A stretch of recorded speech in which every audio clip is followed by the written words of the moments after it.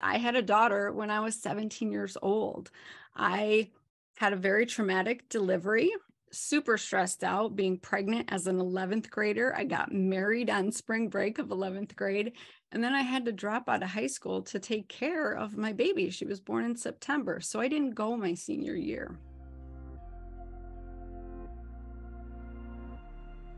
My cortisol levels were no doubt sky high. So I struggled to breastfeed. Finally, after a few weeks of like bloody nipples and no sleep, I finally figured out breastfeeding and I thought, okay, I'm going to start to feel like myself again. But I felt worse. My heart was racing. My hair was falling out in clumps. I had diarrhea. And I had lost the 50 pounds that I had gained. I think it was actually 60 in like the span of 4 weeks. And they finally tested me and I was in thyroid storm.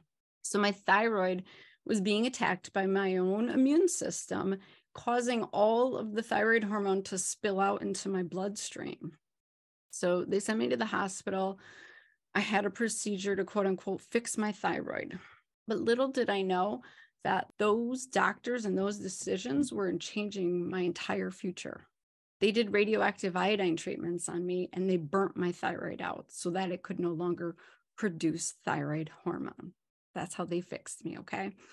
So my thyroid has struggled to function since then. It didn't function at all for decades, but with a ton of work, I was actually off thyroid hormone, I don't know, for 6 years. It's only recently managing to run 3 businesses that I've had to go back on thyroid hormone.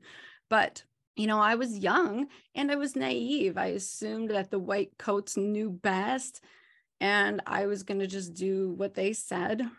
But looking back, I wouldn't have done that now. I would have helped my 17-year-old self calm down her immune system, stop the attack that was happening on my thyroid, and realize that it was all stemming from too much cortisol, my major hormone shifts of pregnancy, having chronic leaky gut and microbiome issues.